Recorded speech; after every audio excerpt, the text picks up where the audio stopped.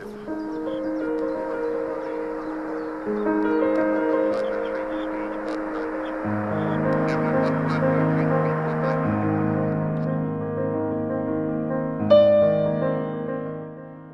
healthcare industry has boomed over the last few years, growing twice as fast as the national economy.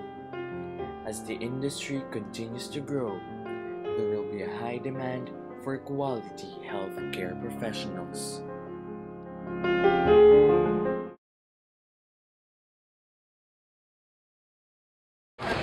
Parang narinig ko po siya sa news, tungkol po siya dun sa pagpo-promote po ng rights po ng hindi ko lang po matandaan pero basta may something about rights po siya. Naririnig ko lang sa mga Hindi ko alam yung JPEPA. Sorry. Yun ata yung yung papadala silang nurse sa Japan. Parang pinag-init, pero hindi ako familiar dun sa Actually, hindi ako familiar. Pwede. Jason! Opo, alam ko. JPEPA is a comprehensive bilateral trade agreement between Japan and the Philippines. It aims to facilitate and promote the free trans-border flow of goods, persons, services, and capital between the Philippines and Japan, and strengthen the existing economic relations between the two countries. It was signed September 9, 2006 in Helsinki, Finland by former President Gloria Macapagal-Arroyo and Prime Minister Junichiro Koizumi. Agree kung agree, pero kung titingnan mo kasi yung estado nung needs ng health dito sa Philippines, sa tingin ko, mas kailangan natin ng nurse na dito sa Philippines kaysa sa Japan. Hindi ko naman sinasabi na hindi ako pupunta, pero as of today kasi mas nakikita ko na mas kailangan pa ng nurse dito sa Philippines. Though sinasabi na parang marami na daw nurse, pero pag titingnan mo talaga, parang hindi naman kasi maayos yung distribution. So, para sa akin, as of today, hindi mo na ako pupunta sa Japan. Parang sa tingin ko, okay lang naman siya kasi siguro yung mga requirements na yun, basic siya para makapag-ibang bansa. Diba nga sabi nga sa, may subject kasing prof ad, yun yung laws ng mga nurses.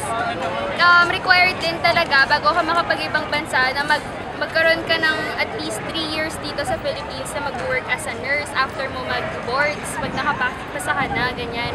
Pero siguro mahirap siya, pero maganda din kasing experience yung makapunta ka sa Japan, lalo na yung technology doon compared sa Philippines, maganda talaga. Like yung machines nila na 2D echo, CT scan, maganda talaga yung parang high-tech talaga, pati yung hospital nila doon, sobrang high-tech. So siguro ibang experience. Magtrabaho abroad, pero kasi parang hirap. Mahirap doon. Ang dami pa alam kailangan.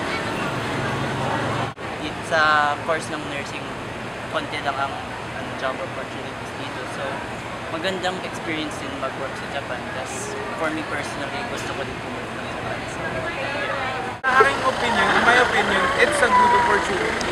Kahit na it would take a whole lot of effort para maipasa yung exam, at least may security yung job. Tsaka, like for now, kasi mahirap yung employment ng mga nurses, parang kahit na matagal, kailangan ng 3-year experience and kailangan nakapasa ka sa boards, yung license, and yung Nihongo, I think it would be good, at least may opportunity na magtrabaho sa ibang bansa. Trabaho sa Japan. Kasi po, kung dito sa Pilipinas, ano na natin lahat na meron ng over 9 nurses, masyado nang marami. So, kung dito, mag-stay ako dito, parang walang chance na mag-practice ko yung career. Pero kung sa Japan siguro na konti pa lang, nangangailangan pa sila. So, go na, diba? So, tayong opportunity. Chapter 9 of JPEPA, or Movement of Natural Persons, includes natural persons who engage in supplying services as nurses or certified care workers or related activities on the basis of a contract with a public or private organization, or on the basis of admission to a public or private training facilities.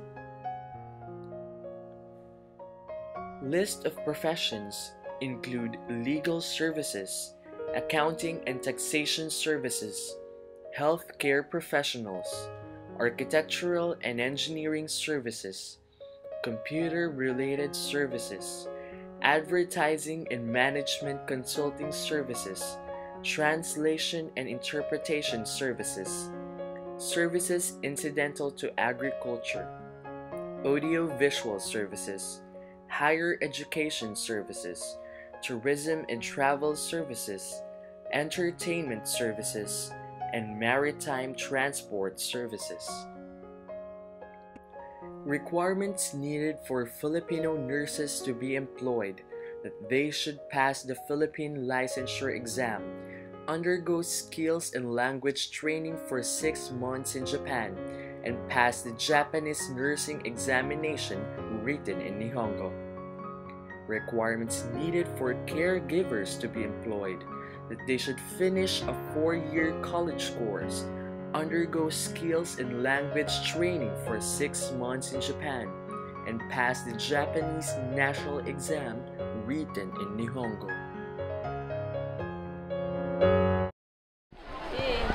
Kaya lang wala na kasi akong balak pumunta doon eh. Okay lang po ba sa inyo na ganun yung nangyari? Hindi.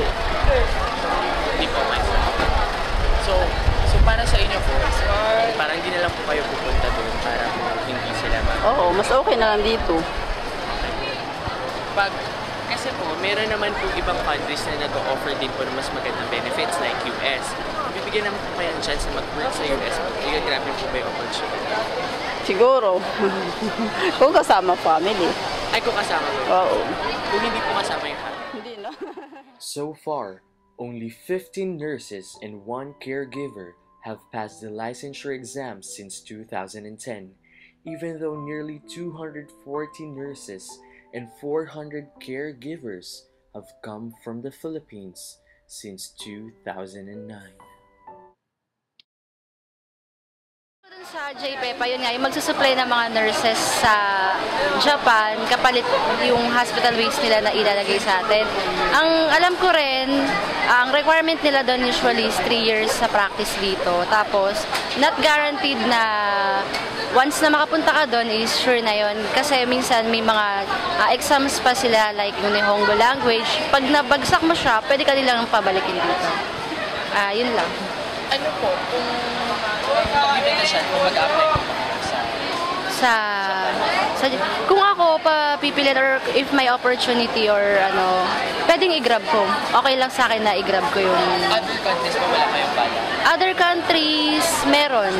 Pero ano po yung parang, ano po sa tingin nyo mas bibigay ng more benefit like Japan or for example US? Para sa akin, kung yung agreement nila na magtatapon ng hospital waste, siguro parang hindi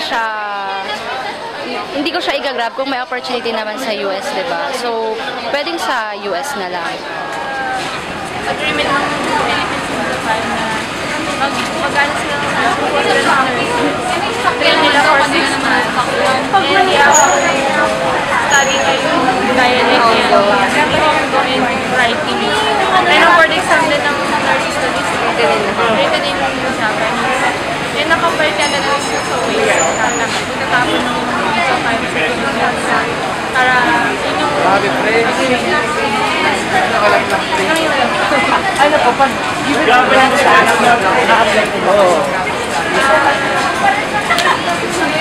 kasi nito yung more relevant. Kasi lang ayaw ko lang yung agreement na yung exams. Siyempre kasi mag-practice doon ko. So basically yun lang po yung parang nag-hindusan niya para mag-apply. Ayaw ko rin ngayon din yung motion na yung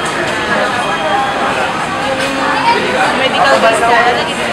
Siyempre forward. Okay.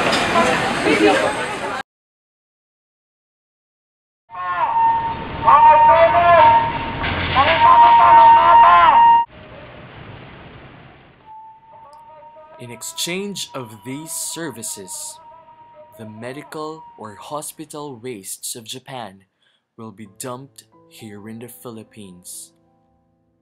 This has earned the ire of the Filipinos and has made them stage protests. Is this what we really want? Think about it.